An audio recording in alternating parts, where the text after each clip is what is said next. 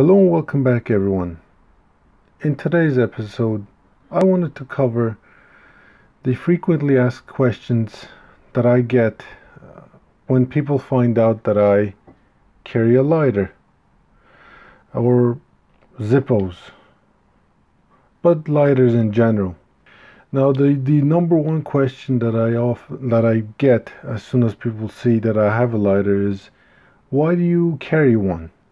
Well, to answer that, Zippos or lighters in general have a ton of uses. So I carry one because they're a very useful tool. The question that really comes up right after that is, do you smoke? And the answer to that is no. No, I don't smoke. I don't smoke cigarettes, cigars, anything really, or vape for that matter. I don't like smoking at all. But lighters aren't just for smoking, so no. But they're really useful, and that's why I carry them. And right after that, usually people go, "Oh, so you're some kind of a survivalist, like Bear Grylls. Well, why don't you carry a ferro rod?" Well, to answer that question, ferro rods are very robust, especially one if you got like one of these that has a magnesium on the back. The way this works is you get a knife, and then you scrape a pile of magnesium down, probably about the size of a coin. Then you hold this using the spine of the knife, you throw a spark on it, and that magnesium will light up and will burn really nicely. The problem with that is, let's say somebody says, "Hey, do you mind lighting this cigarette, or do you mind turning on these candles?" You would have to build a little campfire with this thing to do that task, and that would be kind of inconvenient. You can't just tell your friend, "Here, hold your face, I'm gonna throw a bunch of sparks at you, catch it on your cigarette," So no, I don't carry a ferro rod, daily. My EDC is usually either a clipper like this, or one of my Zippos over here. One of these three is usually what I carry, and I'll go over them right now.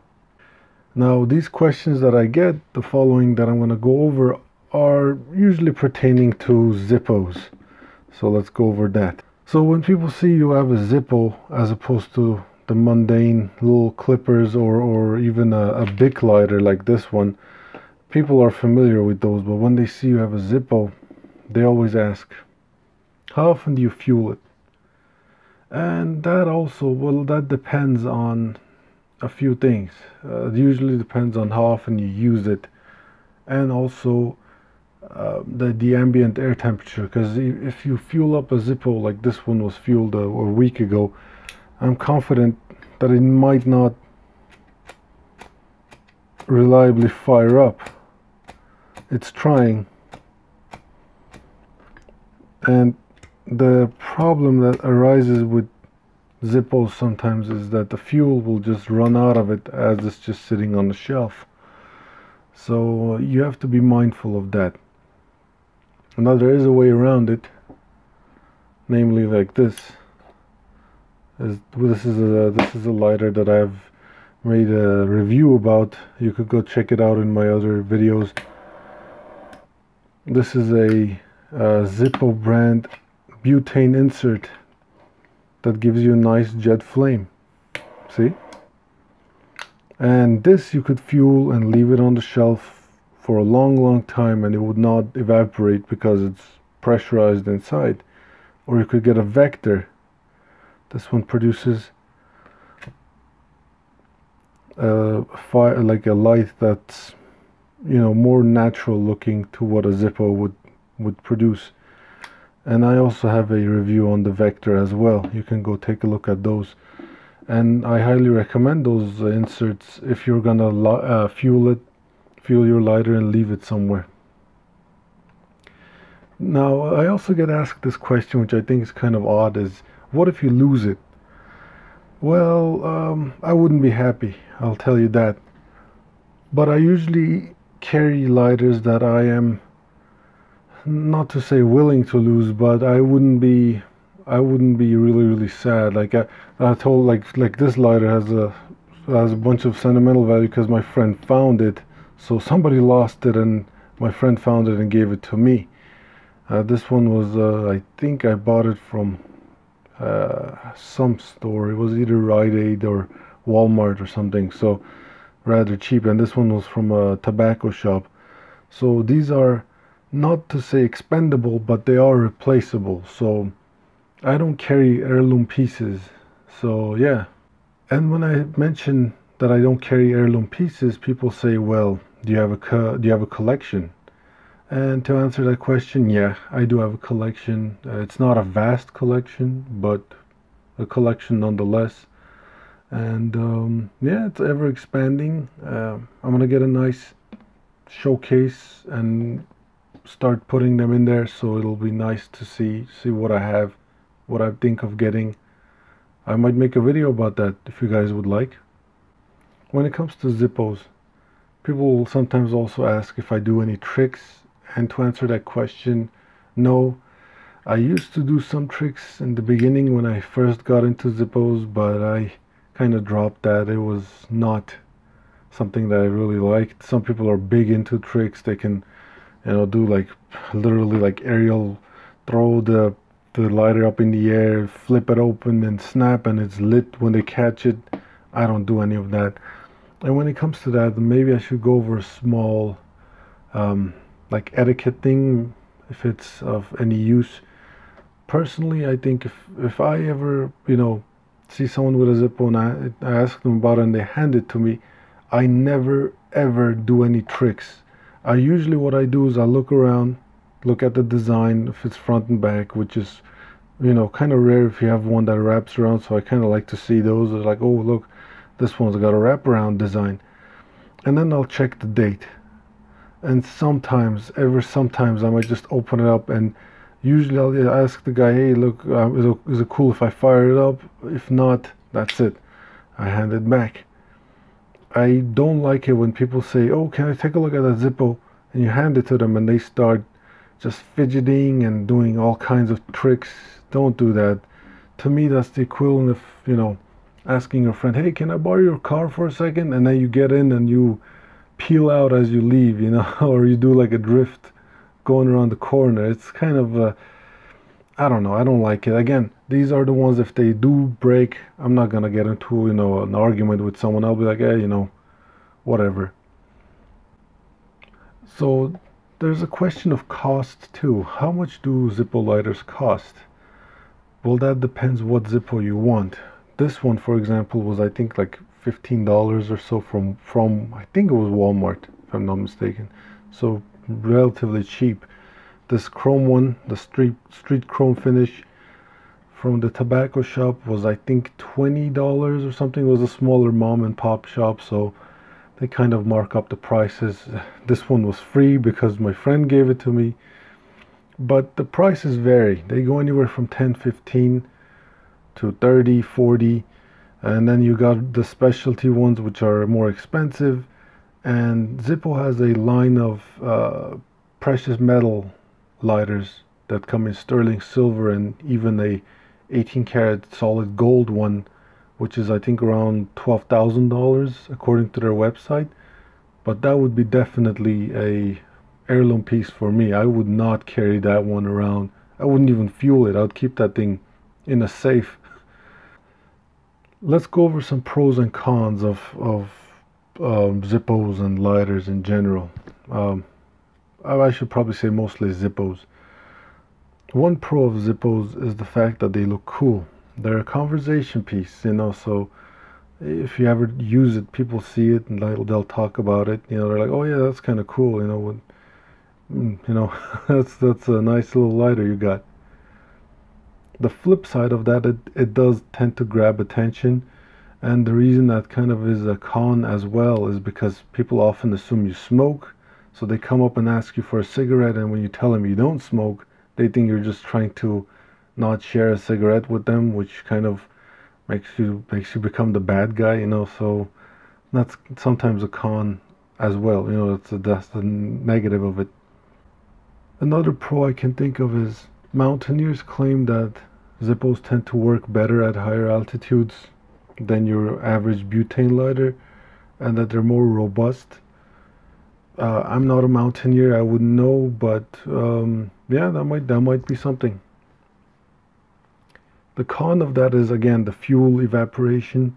So if you're ever considering of taking it up to an expedition, I'd say, maybe carry it really well fueled, or maybe carry some spare fuel with you. Another pro is the fact that Zippos are often windproof, whereas most butane lighters are not. Now this next point where it's a con is not exclusive to Zippos, but to all lighters that use a little flint to strike on.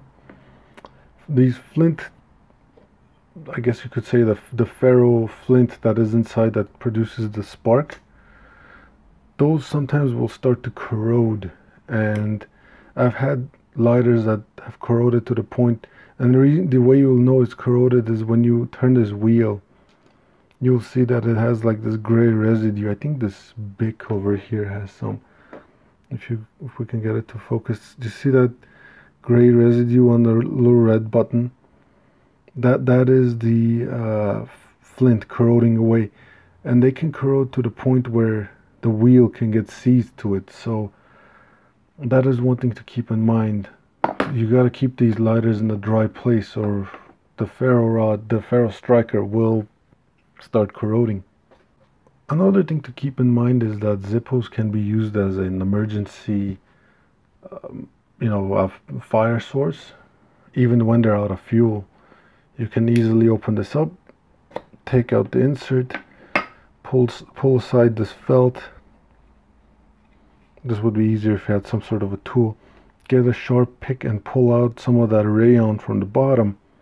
Make a pile of rayon and then strike it on with your wheel, and then get your tinder to work with that.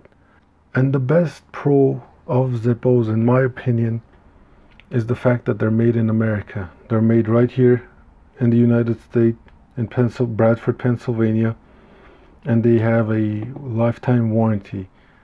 If they ever break, you send them back, they'll repair it and send it back to you free of charge. You only pay the shipping, and that's it. Now, with all that being said, I am going to do a little bit of a lighter recommendation. If you are going to carry a EDC lighter, I would highly recommend for it to be like a fuel and forget type of lighter. I would say get one of these butane inserts if you want to go classic. The Zippos, the original Zippos are great, but you got to always keep in mind every morning when you want to put it in your pocket, check to see if it lights up reliably. But these butane ones, you'll know they'll light up when you need it. But other than Zippos, I would say these Bics are good. They're disposable, because once they're out, there's no way to refuel them. You just throw them away. But clippers are better because they are refuelable. I noticed I made a mention of it in a previous video, and one of my viewers commented that clippers are not technically disposable because they're refuelable, but they're really cheap. So I would buy like a dozen of these, and if they ever go missing, I wouldn't even bat an eye. Just grab a next one. And the cool thing is that these come out, the little striker comes out, so if this part ever breaks, I would suggest hanging on to this, so you have a little